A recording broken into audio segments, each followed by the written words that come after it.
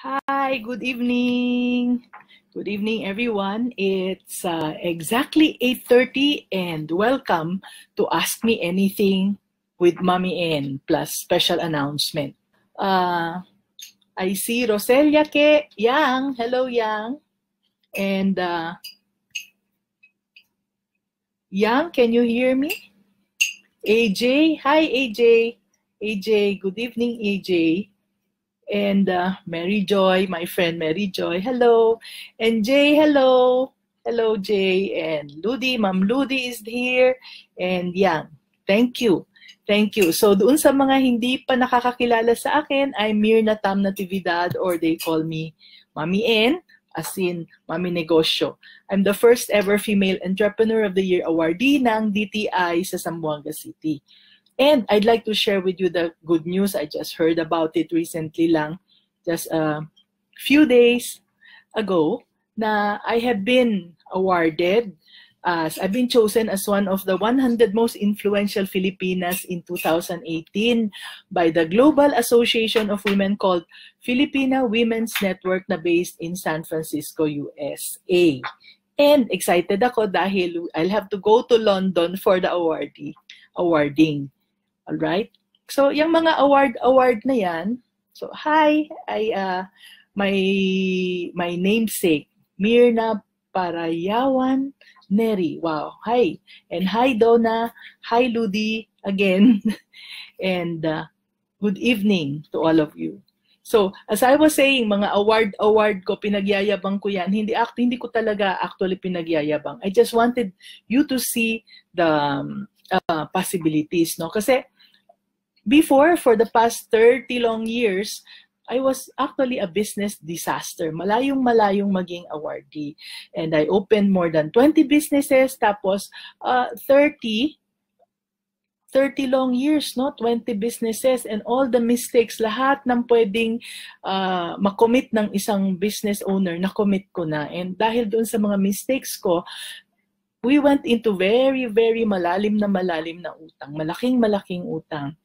But dahil sa matinding desire na hindi makapag-iwan ng utang sa mga anak ko, so we learned a lot, no?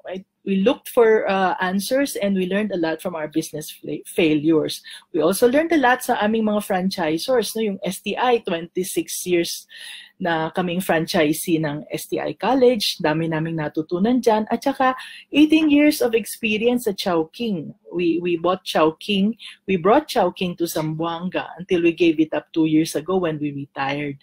So, finally, we got the formula of business success correctly, no? Tapos, we used it in our business, and from negative, naging positive na lahat sa awa ng Diyos, and now, our business is in Zamboanga and in many cities in Mindanao.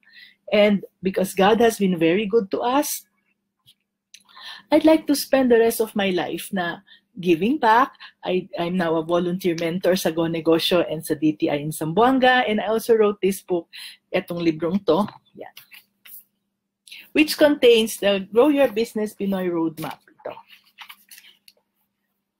No?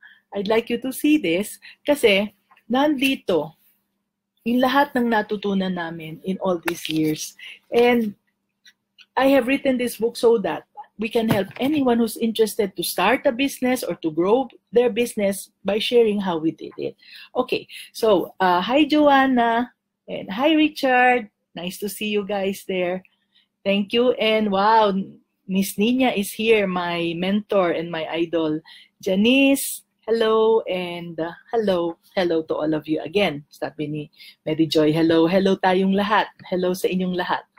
All right. So, lahat ba tayo dito? I'm just wondering, is everyone ba dito na nanonood ngayon ng Facebook Live, do you already own a business, or you would still want to start a business?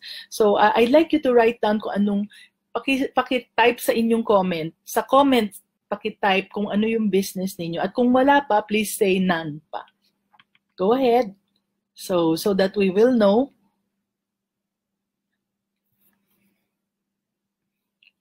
Alright? Okay. So habang tinatype nyo, kung may mga business kayo o wala, unahin natin tong question na galing kay Dante. My friend Dante posted this question a few days ago. Sabi niya hindi daw siya makakapag-attend. So sabi niya, if you are starting a business, is it okay not to pay your employees the mandated minimum wage, justifying that you are just starting and hope they understand? Ang answer ko dyan is, when you're starting a business, meron namang tinatawag na bambilo. No, it's the barangay micro something that gives you an exemption that makes you exempted, no, from paying the minimum wage. So mas mababa ang mandated na minimum wage para sa mga nag-i-start up pa lang. Kaya lang sa experience ko, pag nagbayad tayo ng lower than minimum wage, it's very hard to keep our employees.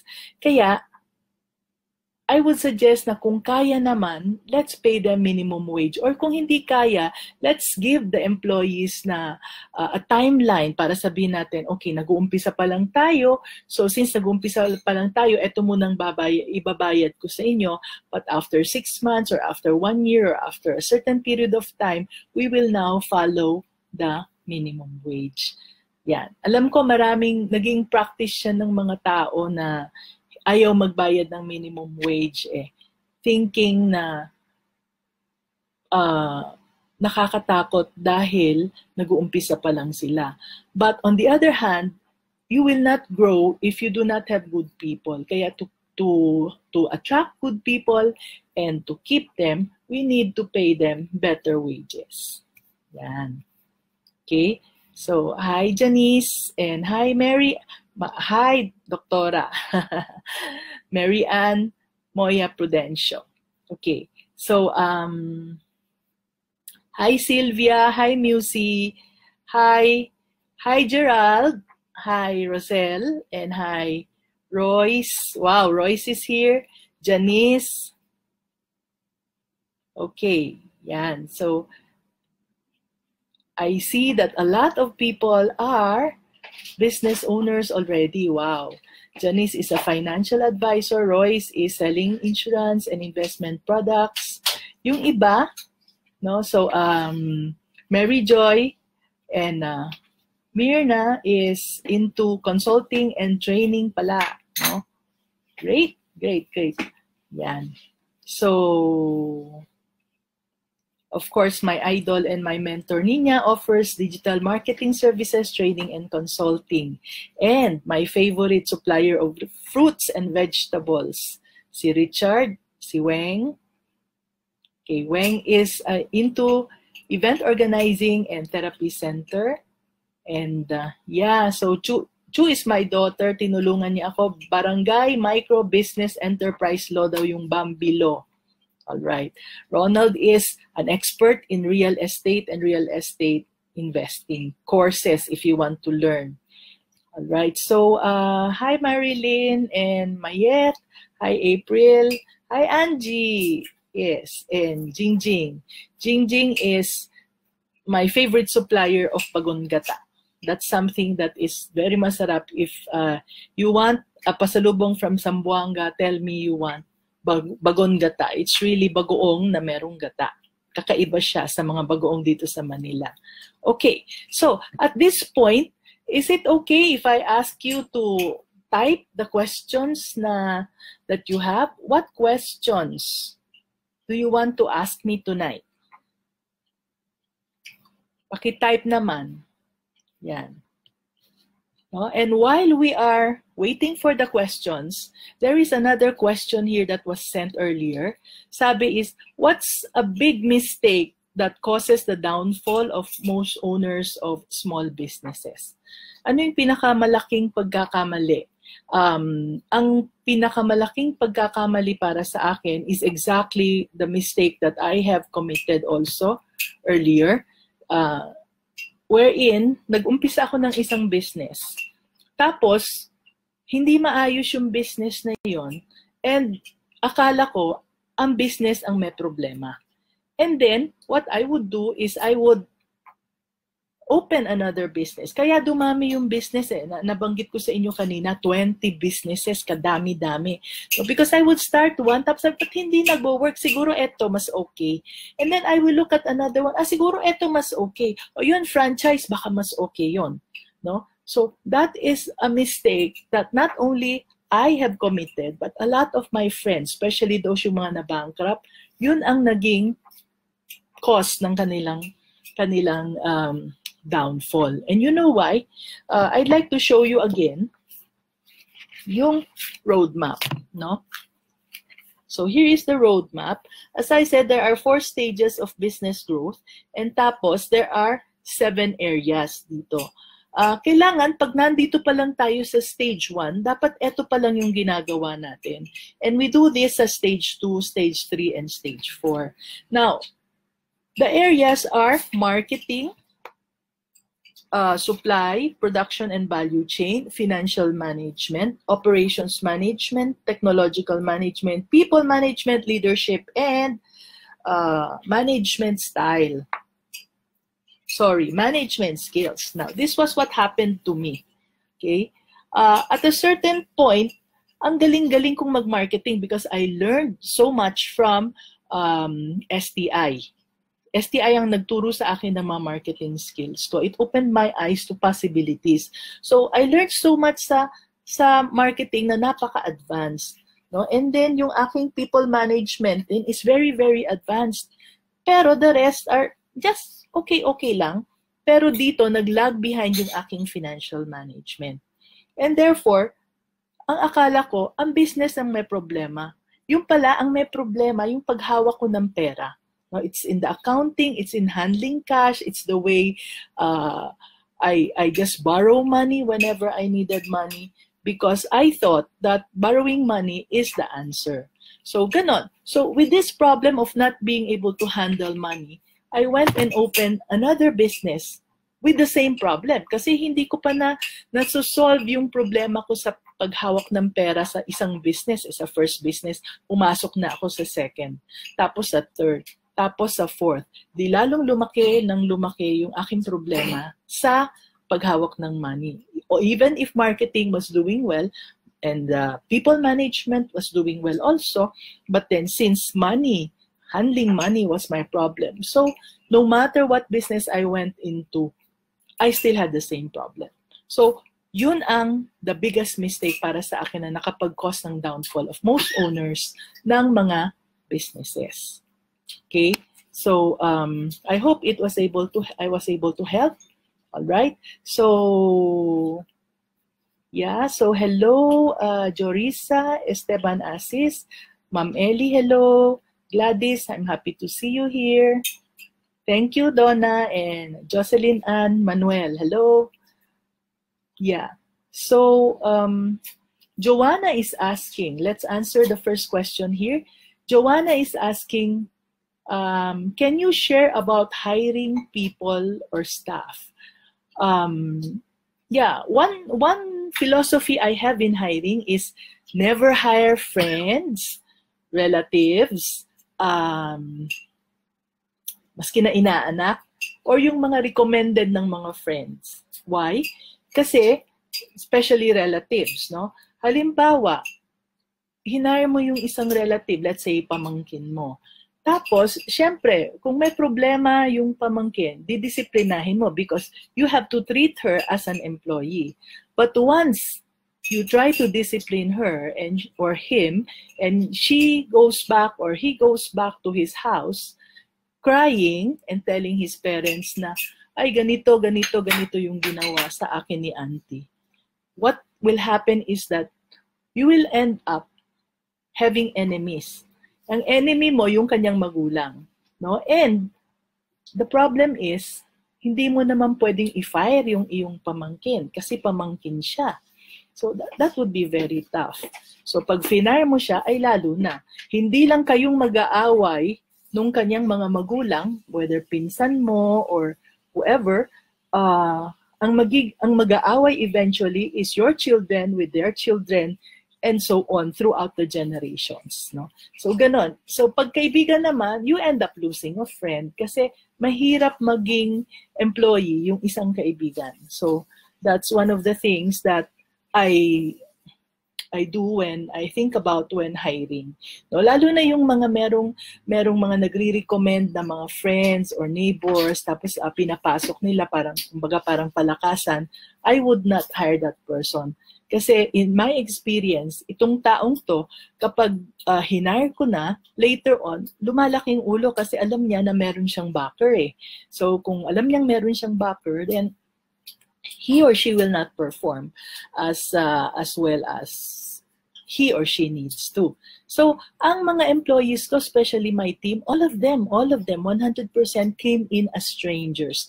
Walang backer, nobody. So, all I had to do was to do, okay, syempre, screen natin and do background check. So, that's one of the principles that I abide, yung mga philosophy ko na sinusunod ko at tinuturo ko sa mga anak ko. Don't hire people who are relatives, inaanak, and so on. Hire strangers and then do a thorough background check so that if you need to fire them, you can fire them, no strings attached. Yon. Yan.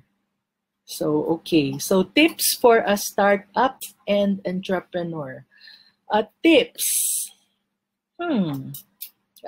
Ang tips ko talaga is nandito lahat dito sa aking roadmap, no? There are simple things that you really need to follow. Napakasimple lang ng pag-start up. So I'm not really very sure kung ano yung context ng question ni Weng. Weng, is it I did not get your business. Maybe you can elaborate somewhere and I'll come back to you. Okay? So, all right. Hi, Sherlyn. Are you joining us from Korea? It's nice to see you. Yeah. Marilyn Baez Alilang is here. Allen. Hi, Allen. Jerisa. Okay. Jimmy Chua. Wow. And si Ruth Casison. Ruth Casison is in catering. Nino, thank you very much. Oh, my son, Iko, is here. And Iko is a streamer. I'm very proud of my son. He's a streamer and he is a pro player of LOL, no, League of Legends, in case anybody is into games. Hearing again, what can you advise entrepreneurs like us who are starting to grow the team? Would you recommend doing FB shout-outs to look for applicants? Sure. To look for applicants, you can do anything. You just need to get the word out. So what works for us now, surprisingly, is really FB. FB, we post it sa aming FB account, FB pages, and then we ask people to share, and then we also invest in FB ads. Yan. Napakalakas. For you also, Joanna, baka yung Job Street will also help you kasi Job Street is also helping us. At saka yung ibang mga sites. Tapos sa LinkedIn din. We do postings also sa LinkedIn. Yan. So, Jorisa, thank you for inviting your friends. Genevieve Lacchio Bohols. Hello. Jocelyn Tan. Manuel T. Hello again. And sabi ni Janice Senorin de la Cruz, if you have minimal capital, what would you suggest? To build your own business or go into franchise? All right. Franchise is tricky, no? Lalo na yung mga, what do you call this? Kasi ang usong-uso ngayon is food cart na franchise. Hindi ako masyadong sold dyan. Dahil a lot of these food carts, they just sell you the food cart. And they just sell you the food cart and walang masyadong support, no? So, okay. STI and Chowking are very good franchisors. Kasi kahit nang wala kang kaalam-alam, you'll be able to open the business and you will be able to sustain it. Actually, like for example, like Chowking, the franchise fee is only 1 million pesos, and then the investment is about 15 million, 12 to 15 million. Pero yung lahat ng 12 to 15 million ay nasa equipments. It's all about equipments and training. Talagang ginastos yun. Tapos yung 1 million na nilagay natin doon, it's all marketing materials. In other words, yung franchisor, hindi siya interesado sa money down mo. What he is interested in is in the long-term relationship, because that is where he earns royalties from you and for selling you the products. Okay? But and also STI then. No? STI, when we got STI, it was only for 1 million. And whatever they gave us was more than what we got, what we paid for na 1 million. Long time ago na yon, more than 20 years na, no? 26 years to be exact. But magandang franchisor ang STI dahil mas interesado sila sa pag-support sa amin yung all throughout, because again, they are interested in the royalties that we pay, not in the initial investment. Now, be wary of franchisors na pag sinabing, etong bibigay ninyo, so whatever you pay for, tapos wala nang support. A franchisor, the value of a franchisor is yung proseso and systems nila. How do you sell? How do you recruit? How do you train? How do you terminate? How do you sell? Lahat dapat nila, covered nila. And that would be a very, very good idea or a idea of a franchisor. So yon. So what do I suggest if you have minimal capital? Actually, ang business capital is not the issue. The issue really is market. In the first place, don't think about your capital. Think about ano yung hinahanap na pwede mong i-provide. Kasi when I started, I did not have any capital. So I started asking my co-teachers and they said, kailangan namin ng rice. We want a supplier for rice kasi we will be buying by the kilo and it's difficult. So I said, rice. So I looked for a supplier of rice and I talked to them and asked them if, sabi ko wala akong kapital, if I can pay them when I collect. And they agreed. So, ganon. No?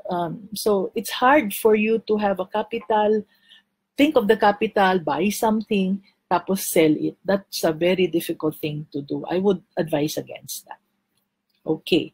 So, hi Alnel. Alnel is our student. And Angel Amic also, Michael Villanueva. Shirley. Nice to see you, Shirley. There are many other questions. Kaya lang, syempre, ang sabi natin, 30 minutes lang. Paano kaya ito? So, maybe ganun na lang. Since we said that we will only be here for 30 minutes and we already overshot yung 30 minutes, let's just have another, kung okay lang sa inyo, let's have another Facebook Live next Thursday so we can answer all these questions that we have not been able to answer. No? Dami pa nito, no? Yeah. Yeah, so Marilyn Abelia has a very beautiful question. And Michael Lacson Villanueva, hello. Yeah, Teresa Luna, hello. Rodexter Espiritu. Annabelle is here. Diana, hi Diana. And Beth Hopkins from the US.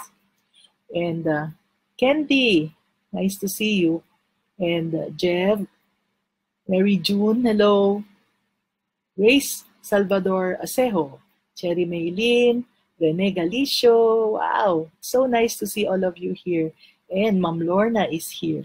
Okay, so since overtime na tayo, all right, so next, so on Saturday, we will announce the winner of the 3 books, and next Thursday, let's have another Facebook Live. So we will same time then, so we will reply to all these questions that we were not able to ask. So, because I value your time and we need to stick to our schedule kahit na nag-overshoot na, thank you very much lahat. All of you, thank you very much for participating. I hope you learned something, ha? And if you can, also share your biggest takeaway dito, no? So, before you leave, just share your biggest takeaway today. And next week, I'll see you next week again, next Thursday, 8:30.